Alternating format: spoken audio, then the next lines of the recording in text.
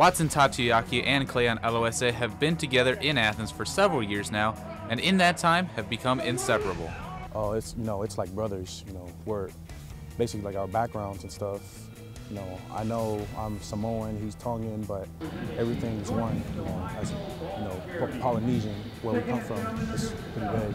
Well, I think they both have the Polynesian descent, and they both come from one's Tongan, one's Samoan, but they both have that Polynesian background. So they have things on the field, off the field, and then also cultural that bond those two together. They're very talkative, if I can put that loosely.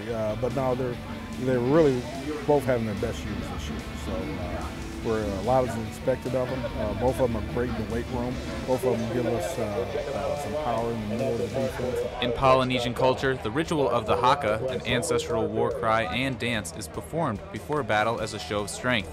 This year, the duo has introduced the team to the tradition. When you grow up in a cultural family like me, you're surrounded by a lot of things like that. So as little boys, we learned it from the older boys, like learning how to do it.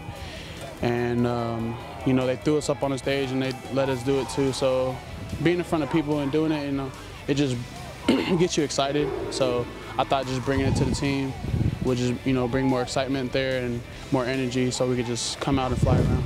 We do it like every time especially like our big games against like other schools and stuff, like we always do the haka, and it's like something our culture always do too, like part of what traditional kind of. That means like